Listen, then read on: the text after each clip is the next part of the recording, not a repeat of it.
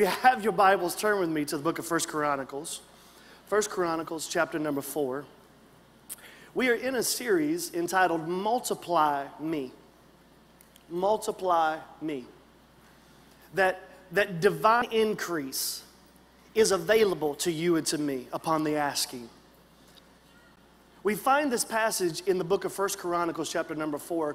1 Chronicles chapters 1 through 9 is a list of over 500 names where so-and-so begot so-and-so, who begot so-and-so, who begot so-and-so, who begot so-and-so. And this is the lineage from Adam that takes us all the way to the grandchildren of David. And right here in Chronicles chapter number 4, we find this man named Jabez. And those of you that have been in church at all, I'm sure you've possibly read the book and the prayer of Jabez, or you've heard the teaching. And for the past several weeks now, we have been on this journey of asking God for divine increase to multiply me. What I love about this text, these two verses, is right here in the middle of this, the Lord uses Ezra to communicate that there's this man named Jabez who is more honorable than all of his other brothers. But there's this tension between his honor and his name. And we find it in verse number 9 of 1 Chronicles chapter 4, number 4 that says, "Now Jabez was more honorable than all of his brothers. And his mother called his name Jabez, saying, I bore him in pain." I bore him in pain. His mother named him Pain. All of his life, "Hey, what's your name?" "My name is Pain." When he would be outside playing with the rest of the kids in the neighborhood and it was time to come in for dinner, his mother would come and break the threshold of the door and say, "Hey, Pain, it's time for you to come back home." He would go into the school, and on that very unnerving first day of class that we all have experienced, where for me, my first name is Glendon. Some of you didn't know that. My first name is Glendon, but I want people to know me as Glenn. If you call me Glendon, I will not answer unless you are my mother. And I knew I was in big trouble when she used my entire first name. And then I knew I was getting beat when she used my first name and my middle name. But I wanted to be known by Glenn, and I remember the nervous anxiety that was in my life every first day of class that I would go into a new school, and the teacher would look at the roll and say, "Glendon." And then all the little, "Oh, Glenda the good witch, we represent the lollipop," all this stuff. Yeah. If you do it today, I'm going to punch you in the neck. I'm just being serious. And I remember the anxiety. Can you imagine being named Pain? And the first day of school, this teacher doesn't even know you. Your classmates do not even know you. And the first thing they hear is Pain here? Yes, Pain is now in your class. Can you imagine the anxiety of Jabez as he's going and he's attracted to this young lady in his life, and she's like, "Hey, what's your name?" "My name is Pain. Don't you want me in your life?" All of his life, the anxiety of being labeled Pain because of one moment that was not his fault. One moment that was not his responsibility created such a label on him that his entire life was defined by a moment of pain for his mother. Not even himself. Yet he was more honorable. Yet he was pain. But he was more honorable. Yet he was sorrow. And this is the tension that Jabez lived with all of his life, until at some point in his life, he got tired and knew that I have to call upon God. Verse number 10. And Jabez called upon God. And his cry was, "Multiply me." There has to be more to me than the pain I caused my mother. Multiply me.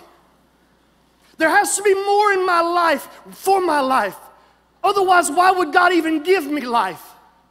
He called upon the only one who could do anything about it, and he said, "Oh God, multiply me, that you would bless me indeed. That you would enlarge my territory, that your hand would be with me, that you would keep me from evil, that I might not live down to the name in which I have been called, that I may not cause pain. The first thing he said was, bless me. Well, Pastor, that sounds very selfish. No, because you measure the amount of blessing God has on your life by how you bless others.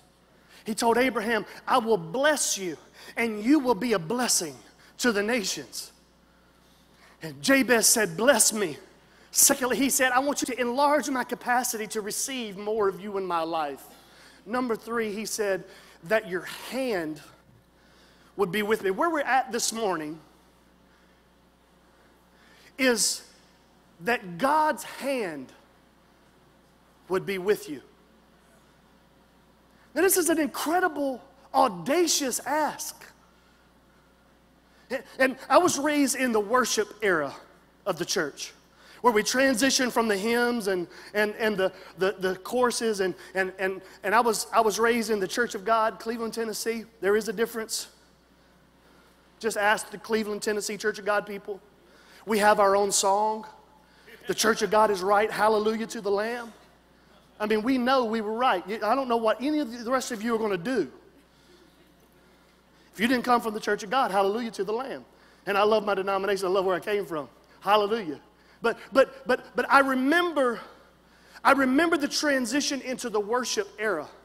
And we had this statement like, we just want to seek the face of God. We're going after the face of God. We're going to seek the face of God.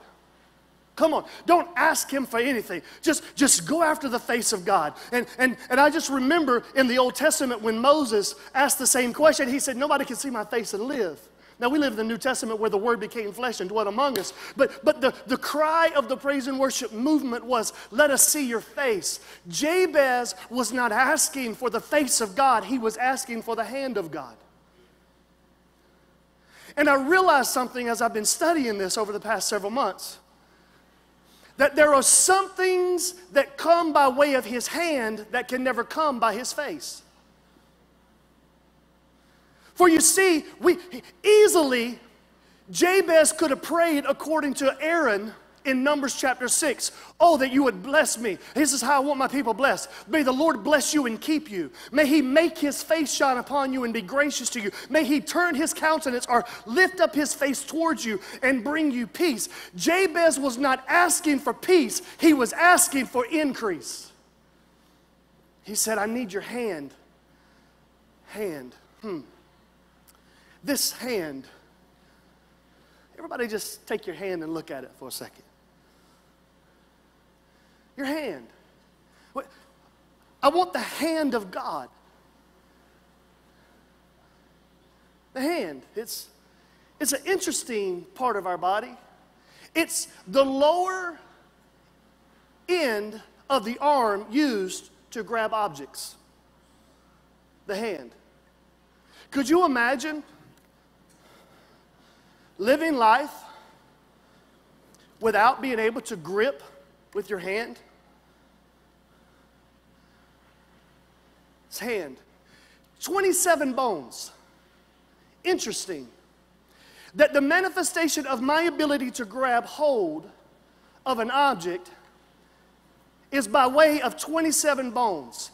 Interesting. 27 books in the New Testament where the Word became flesh, that he could grab hold of the men and women of God that he had longed for throughout the Old Testament. It has a wrist. It has a palm. Interesting that that's where Jesus was pierced for your and my salvation. These 27 bones have 12 joints. Interesting that this Jesus of the New Testament that came to grip us, he had 12 disciples that ultimately came to change the entire world. 46 muscles. Interesting that there was 46 years that it took to build the temple that Solomon worshiped in, that you and I know as the grassroots of the beginning of the church at large, all by way of the hand. 4 fingers, 1 thumb. Interesting that Jesus gave us a gift, apostles, prophets, evangelists, pastors, and teachers. The gift that he gave to the entire church. There's something about the hand of God. Not only are those structural things, but in addition to it, there are over 1,400 verses about the hands in the Bible. Over 1,400. Let me give you a few. You ready? There's a striking hand. There's a powerful hand. There's a strong hand. There's a good hand. The Bible speaks of a stretched hand. The Bible talks about a cunning hand, a folded hand, a blessed hand, an evil hand, a sick or slick hand, a withheld hand, a feeble hand, a wounded hand, a holy hand, a clean hand, a dirty hand, an earnest hand, a heavy hand, an anointed hand, a bloody hand, a lifted hand, a chained hand, an escaped hand, a marked hand, a loving hand, and a clapping hand. Over 1,400 declarations about the hand in the Bible. Jabez said, I want your hand with me. Interesting to me that the three ways you can identify an individual is their blood, their teeth, and their fingerprint. You can identify someone by the thing that is in their mouth, and from his mouth flowed a sharp two-edged sword that divided the nations. That you can identify the owner of who he is by the blood. For you and I are an overcomer by the blood of the Lamb and the word of our testimony. But the other way you can identify someone is in their hand. I know it's you when I can recognize your hand. Isn't it interesting? Casey and her brother are identical twins. They're twins. They're twins. Yet they are distinctive in their fingerprint. For no one in the history of the world matches their same fingerprint. You can look identical with each other, but your fingerprint, what's in your hand, makes you distinctive. Jabez was saying, I need action. That you would bless me indeed. That you would enlarge my territory, and that your hand would be with me. The instrument of instruments, doctors say, is the hand. It is the instrument of instruments. Imagine all of the things in the world today that you and I have the luxury of being with and living with, but it never would have happened if someone had not have used their hands to build it. This became abundantly clear to me over the last 6 months as we've been renovating this facility in our first phase of what God is doing at Judah Church in 4.5, 5 years. Everything you see in this room today is because someone brought it in by hand. And Jabez is crying, I need your hand with me. I need your hand with me. I want you to understand something this morning. God has a hand. And the reason why this God, who is not limited to the confines of our humanity, gave himself a hand is because he wants you to know he's not just a God to be worshiped, he's also a God that can be brought to action. And I'm afraid so many of us, the only conversation, the only relationship we have with God is when we are talking about him, but we never invite him to act in our behalf, to bring his hand into our lives. What would happen in your situation if the hand of God came into it? What would happen? Listen, this is a powerful principle because we see it all the way back in creation. When God spoke all of these things into existence, He spoke the birds, He spoke the air, He spoke the plants, He spoke the seas divided from the land, and He spoke the sun and the moon and the stars. He spoke the festivals of days. He spoke all of these things into existence. But when it came to you and when it came to me, the Bible says that He got His hands in the dirt that He spoke into existence, and He formed you and me with His hands into His image and His likeness. His hand. This God who holds the entire world, universe in the palm of His hand. This God who holds our salvation in the piercing of that very same hand. Jabez is saying that your hand would be with me. Now this hand, it's a symbol of sovereign power. It's a symbol of His action on the behalf of His people, specifically in regards to His redemption. And it is also used as a symbol of authority and oaths. Today, I just want to give you a few biblical principles of what it means to invite the hand of God into your life. To invite God to act. Most of us are convinced that we can fulfill His plan for our lives without His activity. But I submit to you today, if you can fulfill God's purpose for your life in your ability, it's not God's purpose. I submit to you today that if God's purpose does not incredibly freak you out, it's not God's purpose. For how can the awesome power of God be available to us, yet we don't need it to fulfill His plan for our lives? Point number one, God's hand must be acknowledged. I want you to understand something today. While we're seeking His face in our worship, His hand must be acknowledged. Listen to these words in Psalm 28:5. Because they do not regard the works of the Lord, watch this, nor the operation of His hands, He shall destroy them and not build them up. Could it be that the reason you're always feeling less than is because you haven't acknowledged His hands active in your life? Not only must they be acknowledged, but number two, our responsibility is for us to submit ourselves underneath His hands. 1 Peter, humble yourselves therefore under the mighty hand of God, so that He may exalt you in the proper time.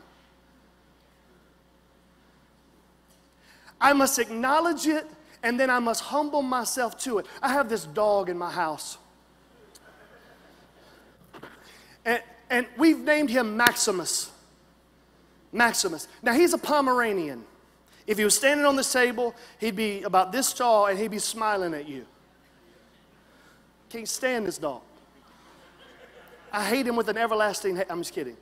Some of you are like, oh, they're so mean. I'm telling you. I call him Gluteus Maximus. That's truth. That's truth. And Maximus knows who the leader of the pack is. I've kicked him through the house enough. I'm just teasing, y'all calm down. But I have acknowledged and let him know from the very beginning there's only one lead dog in this pack, and that is not Mama. I wear the pants in my family. Now, she picks them out every morning, but bless God, I wear them. You understand? I mean, I wear them, belt and all. And I'm the leader of the pack, and he knows. And all I have to do is raise my voice. His ears drop, and he goes and finds a hole to hide in, just in the event that I'm talking to him. But it never fails on these occasions when I do go to Max and I actually want to be around him. He'll come, and it's usually when he's getting ready to go outside to, put something in the grass that I can step in and further hate him. Just teasing. But I would come and I would stand beside him. I would stand over him. And he would look up and his ears would drop and I would put my hand down. And he has a decision to make. Am I going to run out of fear of rejection? Or am I going to humble myself to say, you know what? I'm not the leader of this pack. But the leader of this pack has come to me. And he is wanting to either pet me or hold me or grab me or put a leash on me or lead me to my dog food or fill my bowl up with water. But I am going to humble myself. And it's a little unnerving because I'm not real sure if I'm going to be in trouble or not. But I'm going to humble myself enough to stay here, to sit here and drop my ears and let him know I'm grateful that a touch is coming to my life. You see, most of us, we're so afraid of God's rejection because of how jacked up our lives are that we will not drop our ears enough to let ourselves be humbled and allow God to put his hand on our situation. We're so busy running around like chihuahuas who have all this energy in all the world. We want to run around and just be hyper and fix everything and do everything because we're the God of our own lives. But meanwhile, God said, if you're going to allow me to work in your life and you truly want my hand, you must humble yourself to sit there and let me bring my hand into your life. And whether it's painful or whether it's a blessing or whether I'm holding you or I'm petting you, you got to sit there and trust me enough that I love you with an everlasting love and I can do more for you than you can ever dream of doing for yourself. I must acknowledge his hand and then I must humble myself under it. Here's why. Here's why you need the hand of God. Here's why. This is the point. This is the principle. Because number one, God's hand creates. When God's hand comes into a situation, he creates it. Isaiah 66 verse 2 says this, for all those things my hand has made. And all those things exist, says the Lord, but not of this one. I look on him who is poor and of contrite spirit and who trembles at my word. But the reason why all of these things are in existence is because my hand has come in the situation and I can create something. And I just want you to remember today that the Lord put his hand to create you, to form you, and to fashion you into his image and into his likeness, that he created you and me. You are not a oopsie in a back seat. You are not a displaced person. That God formed you before you were formed in your mother's womb. He was already shaping you with the power of his hand. Not only does his hand create, but number two, God's hand holds the world. And if God's hand can hold the world, don't you think he can hold your bank account? Listen to Psalm 145:16. You open your hand and satisfy the desire of every living thing. Throw that up there for me. You open your hand and you satisfy the desire of every living thing. Could it be the reason why you're living so dissatisfied is because you've not allowed yourself to climb up into the open hand of God for you? Not only does it create, but number three, God's creatures are fed from his hand. He feeds with his hand. Psalm 145:16. You open a hand and you satisfy it. The next one, God's hand is mighty. 1 Chronicles 29:12. His hand is mighty. He has a mighty hand. In your hand is power and might. And in your hand, it is to make great and to give strength to all. Could it be the reason why you feel so fatigued, the reason why you're so tired is because you're so busy being the God of your own life? Meanwhile, the open hand of God is there to be displayed. And when his hand comes into your situation, strength comes as well. Not only that, but God's hand guides. It guides. Psalm 139:7-10. Where can I go from your spirit? For if I flee, I can't even flee from your presence. If I ascend to the heavens, you're there. If I make my bed in hell, you're there. I can't get away from it. If I take the wings of the morning and dwell in the uttermost parts of the sea, you're there. Watch this, verse 10. Even there your hand shall lead me, and your right hand shall hold me. This is the hand of God. This is the hand of God. God's hand also redeems. We find it in Psalm 138, verse number 7. Fear not, for I am with you. Do not be dismayed. And though I walk in the middle, you will revive me. Your hand against the wrath of my enemies, and your right hand saves me. He saves us by the power of His hand. Not only that, but God's hand, it ensures success. It ensures success. I will uphold you by my righteous right hand, He says. Listen, when God's purpose and God's plan is made available to you, there is not an absence of fear. Most of us want everything to be perfect and then we'll follow God's path. But if He made everything perfect, you wouldn't need faith. So I submit to you that where faith is available, fear is present. You can't be faithful without having fear pulling at you. That it is in those moments where I'm either going to go left or I'm going to go right. I've got a decision to make. And I've got to operate according to the faith. I promise you, fear is present. But when I know that God's righteous right hand is with me and on me, He ensures success. That I'm not going, although I may have issues, although I may have setbacks, that there is no failure in my life. That even the trying of my faith is there to make me strong. That even if I'm walking through the valley of the shadow of death, I don't have to live in fear because I know He's with me. His rod and His staff are comforting me. And so even in my setbacks, I know there's setups for God to do a significant work in and through my life. And when His hand is on me,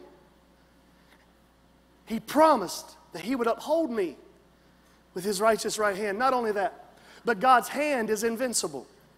This is important for you to understand today. God's hand is invincible. Do you know what that means? That means God's hand is invincible.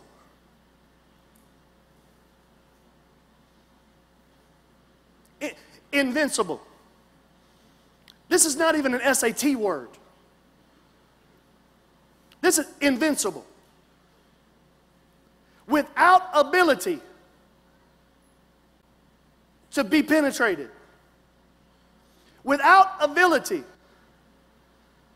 to be held back. Without ability to be stopped. Without ability to be enabled. His hand is invincible.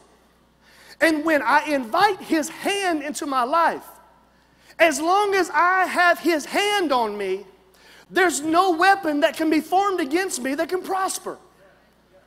Because I am humbled underneath the invincible hand of God on my life.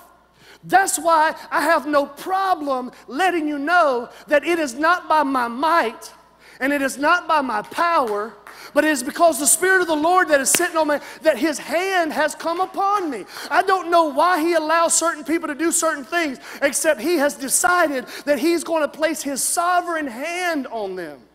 Listen to the words. Indeed, before the day was, I am He.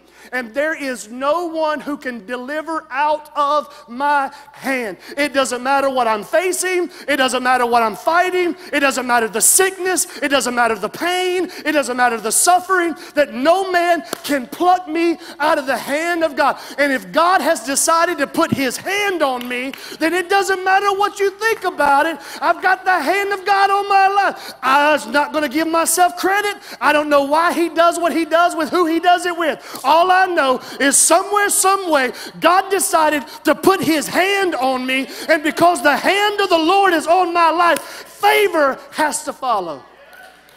It's invincible. It's invincible. It's invincible. Not only is it invincible, but it also protects. The hand of God protects. Isaiah 41:10. So do not fear, for I'm with you. I am your God. I will strengthen you and help you. Again, I'm going to uphold you by my righteous right hand. I'm going to cover you. When people try to snatch you, I got you. You're climbing out of the boat, and you want to walk on the water of the miraculous in your own life. I'm going to uphold you. When you pass through the waters, I'm with you. When you go through the fire, I'm there. Let them throw you in a fiery furnace. I'll be the fourth man in the fire. Let them want to stone you. That's okay. I got you. I will protect you. That there is nothing that can come to me that doesn't first pass through the fingers of God in my life. That's why I can say, if God is for me, who can be against me?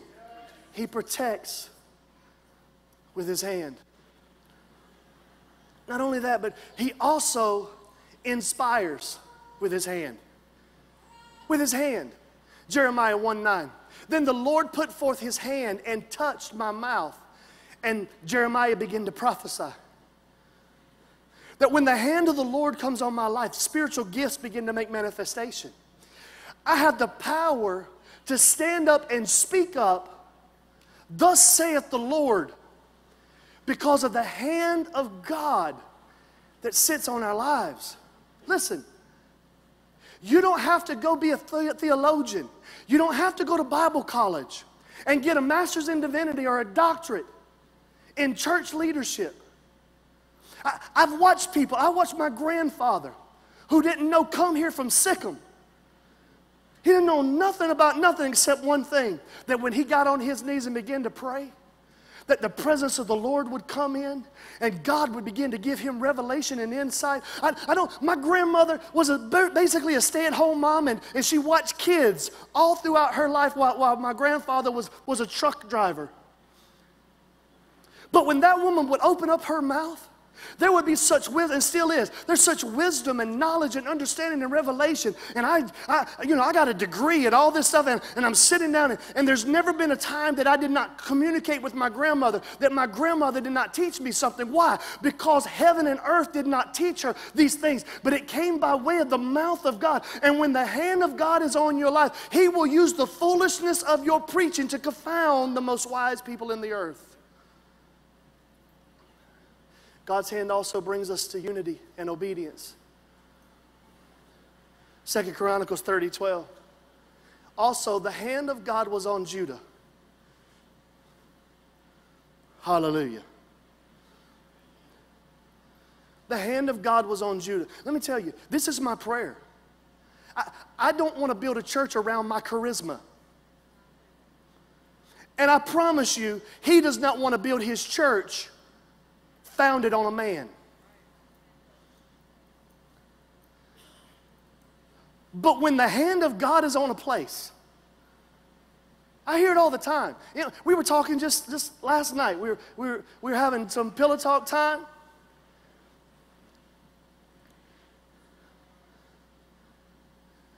And I don't know how transparent I should be. All of our ministry, I've had people snarl their nose like, what?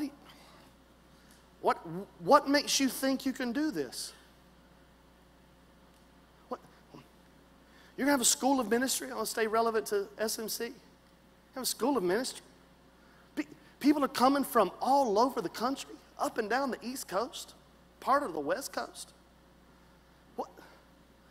What makes you think? I don't know.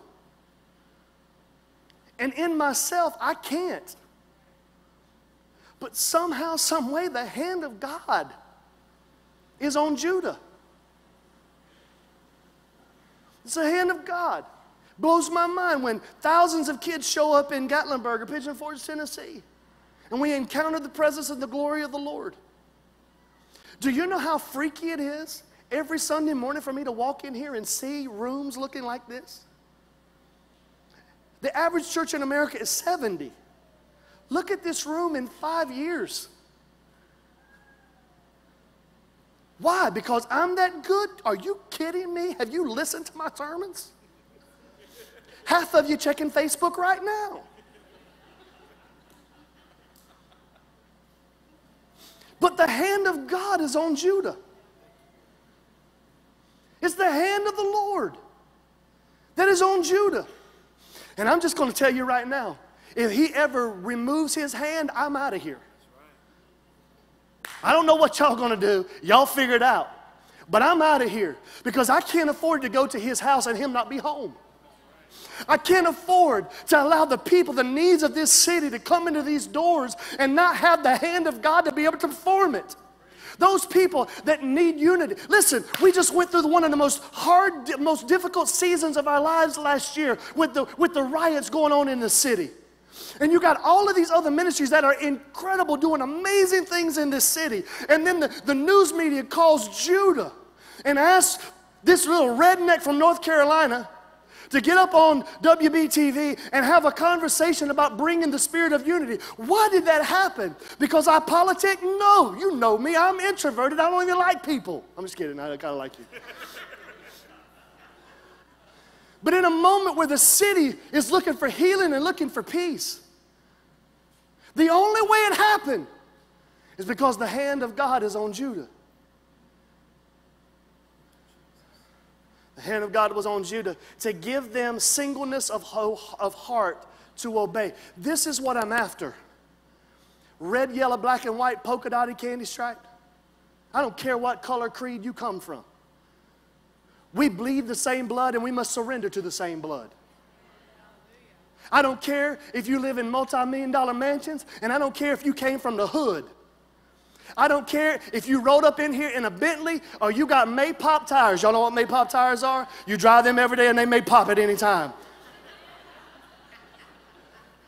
And you had to catch a Uber. You had to catch a Uber to get here. It doesn't matter to me. Because it doesn't matter to him. We're all God's sons and all God's daughters. And when the hand of God is there, unity is not an issue. And he gives them a singleness of heart to obey the command that the king was giving, what God was giving to that king in that city in that season. Not only that, but the hand of God signifies his oath. I want you to hear this morning. If you don't hear anything else I'm about to say, anything else I've said up until this point, listen to me. The hand of God signifies his oath. He doesn't swear by his face. He swears by his hand. He will turn his face towards you and bring you peace. But with his hand comes his oath. Listen to the words. You shall inherit equally with one another. For I have raised my hand in an oath to give it to your fathers. And this land shall fall to you as your inheritance. The promises of God that are over your life is because God threw up his hand and he said, I swear I'm going to bless you. I swear I'm going to heal you. I swear I'm going to deliver you. I swear I'm going to make a way where there seems to be. I swear I'm going to do exceeding abundantly above all that you can ask or think. I swear that I'm going to do what I got to do to make sure you get who you're going to be, because I have loved you with an everlasting love, and I have come to make covenant with you, and I swear I'm going to bless you in such a way that your eye has not seen and your ear has not heard, and it's never even in it. And I swear by my right hand that I'm going to do it. Let every other man be a liar, but I'm going to be true. I swear I'm going to do it. God's hand also brings the victory. brings the victory. Listen. Psalm 110. The Lord said to my Lord, this is David talking about Saul, sit at my right hand till I make your enemies my footstool.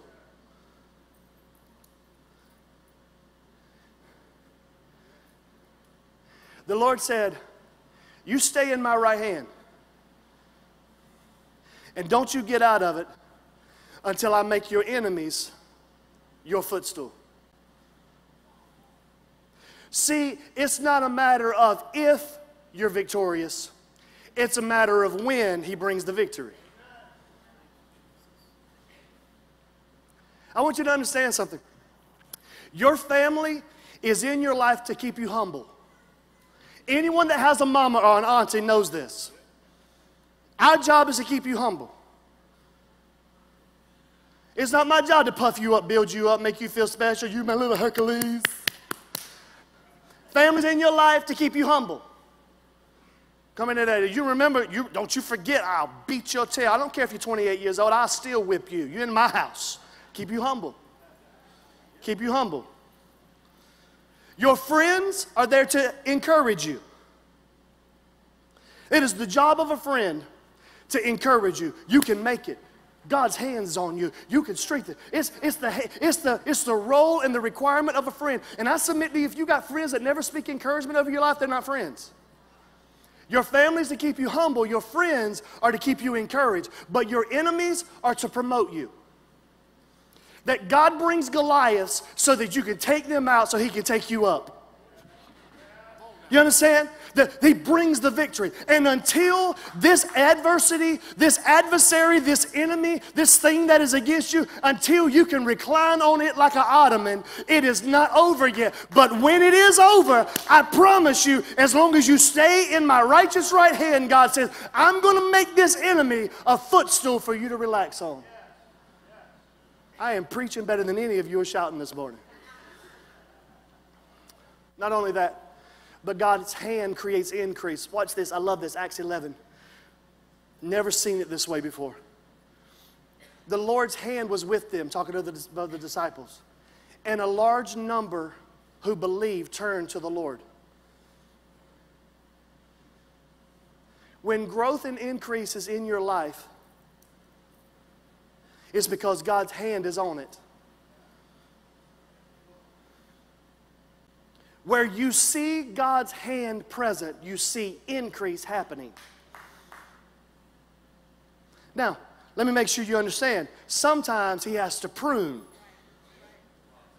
so that more growth can come. But even in the pruning, it is for a process of prosperity. Lastly, God's hand signifies joy. You will show me the path of life. Love this, one of my life verses. For in your presence is fullness of joy, and at his right hand are pleasures forevermore. In his presence. Watch this. The reason why I'm inviting his hand into my life is because in order for his hand to be there, he must be there. And in his presence is fullness of joy. Listen, have you ever met miserable Christians? Now, some of you can't talk because you sit beside them. Because I see your face. Looking like you got baptized in lemon juice. I don't even know what's going on.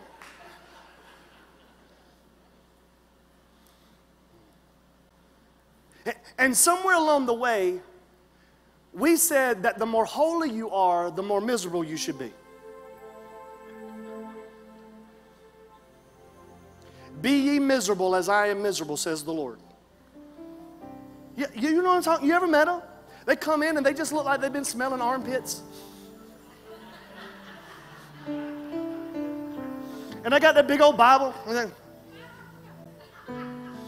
well, bless God. I just want to flip you upside down so you smile. What's going on? Tickle, tickle. Something, do something. Hallelujah. I'm going to kick you in the shin and give you a reason to look ill. I mean, it's perpetual state of smelling armpits. Oh, bless the Lord, brother. Praise the Lord. People who stress me out. They make me nervous. Praise the Lord, brother. Listen, praise the Lord, brother. No. One of the signs that you carry the hand of God on your life is that there's joy in your life.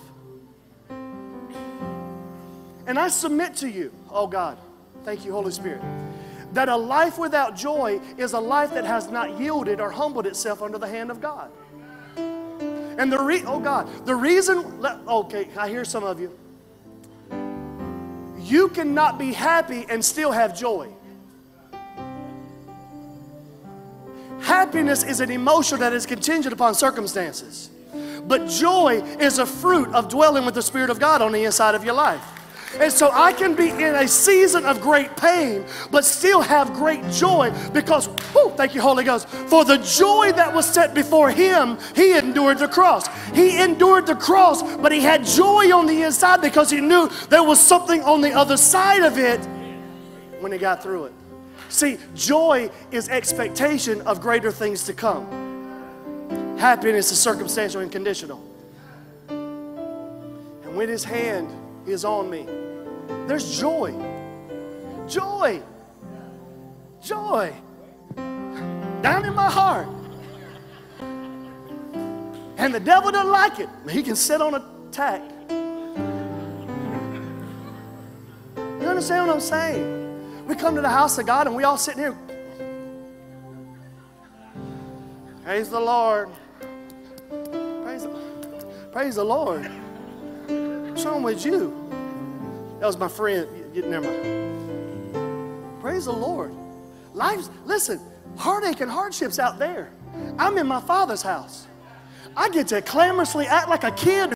He's the one that is in control. He is the sovereign God of the universe. He is the one that holds all these power of his hand. And he promised that all of my plans will be full of success because he's holding me in the palm of his hand. Why should I fear? Why should I be worried? He's got it all. As long as I give it to him. I want you to see this in this multiply me prayer. Jabez said that you would bless me indeed and enlarge my territory. That just like when we say Jabez, we're calling pain. When I'm saying his hand, what I'm saying is that you would enlarge my territory and that your ability to create would be with me. Your ability to hold would be with me. Your might would be with me. Your guidance would be with me. Your protection would be with me. Success would be with me. Invincibility would be with me. Redemption would be with me. Your ability to feed would be with me. Inspiration would be with me. Unity would be with me. Obedience would be with me. Your solemn oath to me would be with me. Your victory would be with me. Your increase would be with me. And your joy would be with me. When I say, God, let your hand be with me. Be with me. Here's what the Lord showed me Friday. God doesn't just have a hand.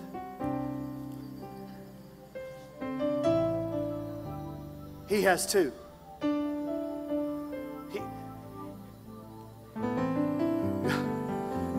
How many right-handed people do I have in the room? Right-handed people. Right-handed people. A right-handed guy raised his left hand. That's so funny. That's hilarious. I love that. You must be a little amphibious. Ambidextrous. I'm just kidding. Right-handed people. Listen, right-handed people think from the left side. They think from the left side of their brain. What balances your ability to act is your thinking from your left side. How many left people? You're much fewer. By nature, how many left-handed people do I have in the room? Lefties have rights too. Hallelujah. Lefties, all my lefties. Left-handed people think from the right side of their brain. They only get one portion of their mind to create a balance of power. But God is not limited to only think from one side for you. He's ambidextrous. As powerful as He is in His right hand is as powerful as He is in His left hand. And as long as I have His right hand on me, I know that His left hand is working for me. While His right hand is working in me, His left hand is working for me. And I'm so thankful. And I heard the Holy Spirit say on Friday that there are some power of having my hand on you, but there's an unseen hand that you have no idea that I'm working out on your behalf. Praise God, not just for the hand that is on you, but for the unseen hand that is working for you. Now, and He showed me Abraham and Isaac when they were going up to the burning bush. And they were going up to sacrifice Isaac. And Isaac is laid upon the altar. And God, with His hand, is leading Abraham and Isaac. But while God was leading him to the sacrifice of Isaac before God, He was taking that unseen hand and He was shoeing a ram up for redemption, for salvation, for provision with that unseen hand. And I just want to tell somebody today that as long as the hand of God is on you, He's got His other hand working for you, and you got a reason to know that success is secured.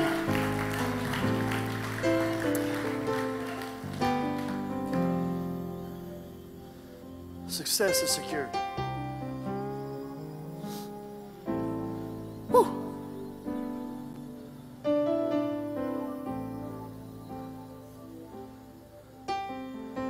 That your hand would be with me. Let me rewind the tape for a minute. How are you still here? There are some of you that are running from God, trying to pretend His hand hasn't been on your life. The devil is a lie. How are you still here? Why are you not in a casket? The hand of God. You're sitting in here today, and the pain that you have endured, most people would be in a funny farm. They would be locked up in a straitjacket. How in the world do you have any of the sense that you've got in your mind today? Why? Because the sovereign hand of God has been laid upon you. Don't you get it twisted. For if you do not acknowledge His hand, He will allow destruction to come to your life. If you refuse to humble yourself under His hand, He can exalt you. There are some of you that are in the pits of despair, and you've been living in this generational curse for years, and now you're watching children beginning to operate in the same curse you've had to deal in your life. If you will humble yourself under His hand, He will exalt you in proper time. The hand of God is on you. The hand of God is on you. Why are you doing the things you're doing? Going the places you're going. The hand of God is on you.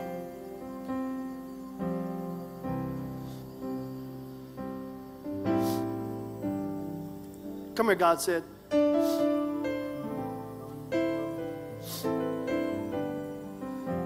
Met this little girl at a youth camp in Michigan. And I saw the hand of God on this girl. She's cute and bubbly and all, all the time. Gets on my last nerve. It's just like, show him that beautiful smile, Casey.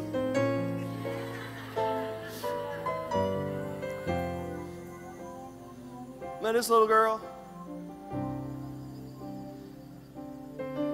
with this big smile. And over the course of 3 years, I've gotten to hear her story, her family story, from the perspective of a little girl who's having to go through it, or had to go through it. And I just want to tell somebody, listen, it doesn't matter where you start. But it does matter how you finish. Saw the hand of God on this little girl. I went home after the second year, I believe, of camp. I said, told my wife, I said, baby, I met this little girl. Gosh, she's happy. The Holy Spirit said, provide for her an opportunity to get an education. I didn't know she was coming to SMC. I just heard Holy Spirit. Let her provide an opportunity. And if you got to pay for it, I'll pay for it, God said. And M, who hadn't been to Michigan, she's from Ohio. She doesn't cross the line. OH. Go blue. All the way back home.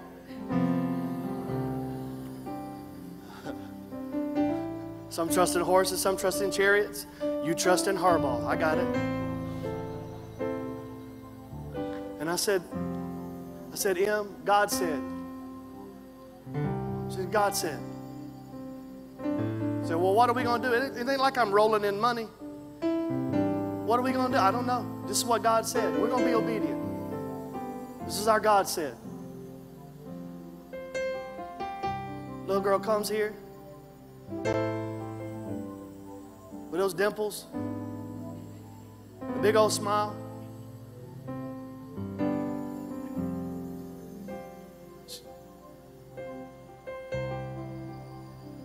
She's a little girl. Little girl. Her favorite 2 words was, I can't. Favorite 3 words, I don't know. I can't and I don't know. Favorite 5 words, I don't know how to. See, God's hand doesn't mean it's going to be easy. I can't, I don't know. I don't know how to. I can't, I don't know. I don't know how to. I can't, I don't know. I don't know how to.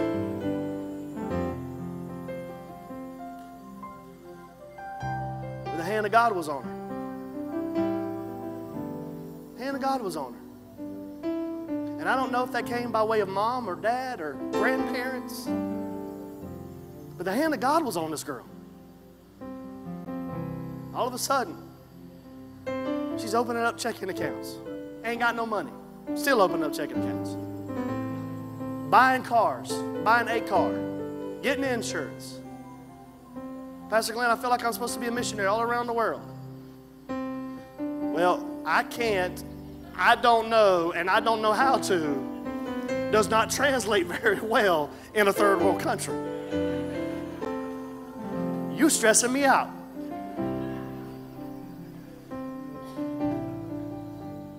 This is SMC right here. See all that? That is not from Jewish rabbi. That's SMC. I don't know how to. I can't. I don't know. But the hand of God was on her. Flew back in yesterday. Sat down with her. I said, what's next? Haiti. Going to join a team. We're gonna go to Haiti and start talking about the continent of Africa and all of this stuff. And I'm like, go on, girl. I dare you to go into all the world and preach the gospel, baptizing them in the name of the Father, Son, and I dare you to fulfill the Great Commission. I dare you. The hand of God. It's the hand of God. It's the hand of God. Once you get over, I can't, I don't know how to, and I don't know. Once you get over that nonsense and realize you don't have to, all you have to do is stay in the sovereign hand of God. He begins to make things prosper in your life, and He will prosper you in all things. Because the hand of God. Today,